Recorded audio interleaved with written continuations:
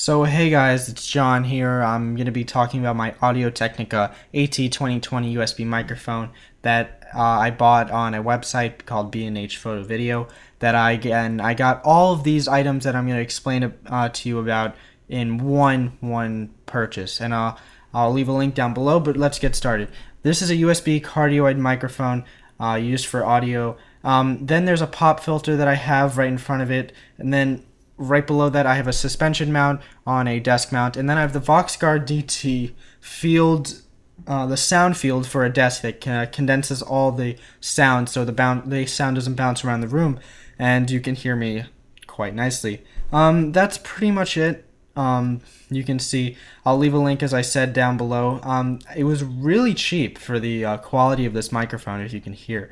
And that's pretty much it. Please leave a like and a comment if you can. Subscribe if you really want to, and have a nice day. Peace.